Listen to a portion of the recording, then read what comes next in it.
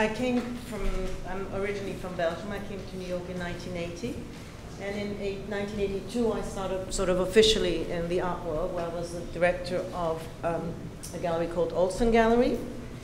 At Olsen Gallery, I actually was introduced to Clarissa Dalrymple by the artist Sarah Charlesworth, and we both together opened Cable Gallery in 1984, which was obviously a very different time than today, where there was a real community and you were very close.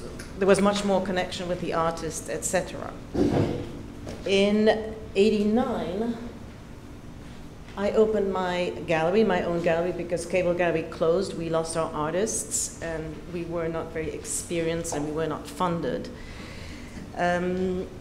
That time, the relationship with artists was more balanced, where there was a sort of reciprocity, whereas now you have to really perform for the artist because of what's happened to the market. I enjoyed the process of working with the artists, like going to the studio, creating the first show, nurturing them to have a career. Now this all takes place in 3 months. I mean, from the studio to the first show to sort of an auction house sale.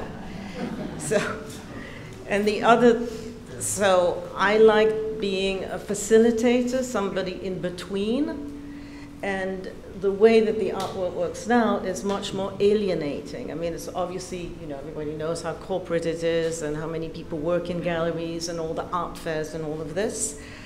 So the focus is much more about the result rather than really living through a creative process. This is Green Street, Jimmie Durham. Also, this was sort of a 20th century model. I mean, it's not a criticism, but it's just that now it's completely different. But the way that it evolved, the fact that it was so much more about, it became about the product. The public became much more interested in the resale and the value of the monetary value of art. That became very stifling. Then I moved to Chelsea in, when was that? I think in '89? No, in '98. And that's Rashid Johnson. That's another show. So the art world, from being much more of a community and a sort of people in the trade, became part of sort of the global. I mean, it functions much more like the rest of the economy, kind of global. And for me, that was not on a daily basis. It was something that was very stressful and not pleasurable.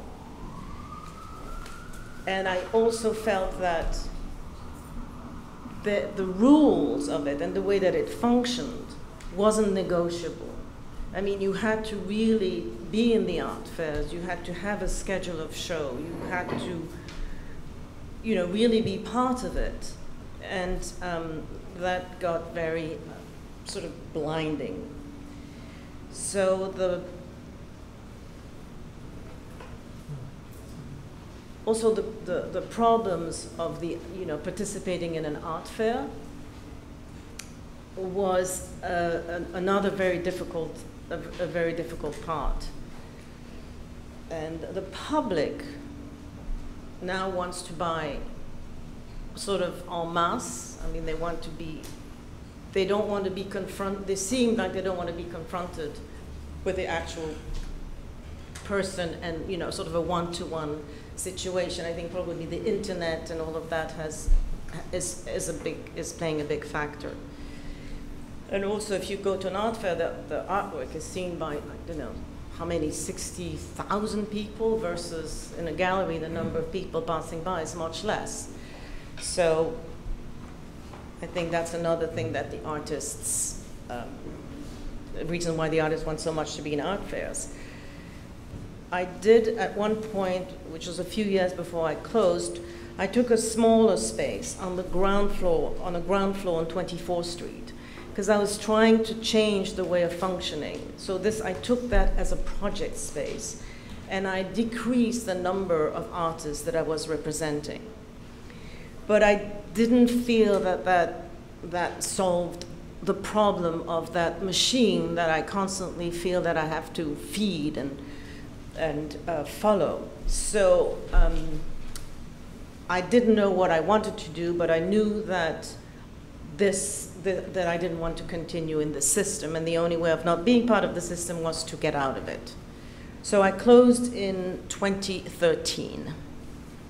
Before I closed, I was starting to work with an artist called Brie Rouet, and I did propose to her because I thought it was a pity not to give her her first one-person show. So I asked her if she agreed to do this with me as an independent, if I rented a space, and she agreed to do that. So that was basically my first venture as an independent. And the show was very successful, and we still continue to work together. So I still represent her. This is a show where we collaborated with Mesne Foyer in the Lower East Side. And she currently has some new work at Rachel Hofner Gallery in the Lower East Side.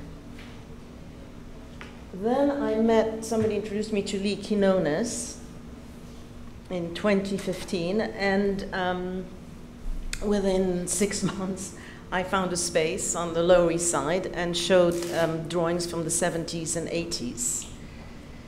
So that was, I guess, the second pop-up. Then Jeffrey Deitch, when he came back to New York and reopened his gallery, he opened with a show of Cameron, of drawings and paintings by Cameron, which was shown in LA at MoCA. And I've been representing the estate since 2006, and I continue to represent the estate. Then I now work out of an office-showroom in Chelsea, in the same building that I used to have my gallery, funnily enough. And there I did a show of watercolors by Peter Schurf. And that's the office. I do find it, again, at times it's quite exciting, because it's, I felt there was no place to grow anymore. I mean, you had to be sort of, the mid-sized gallery is kind of disappearing, which is, what I was. So in this kind of, sort of vast new horizon, I feel again, excitement, a place to grow, and I think a lot of, some opportunities. Like, I mean, I do represent a young artist. I work with a mid-career artist, Lee Quinones, and there's a lot of artists that don't have galleries, that have a career, and so there's opportunities there to sort of intervene. And I am back to a sort of flexibility, a sort of pace that I dictate, which I enjoy, and to sort of have, to reflect, to have relationships with people, and not to necessarily be, exclusively a conduit for the art market.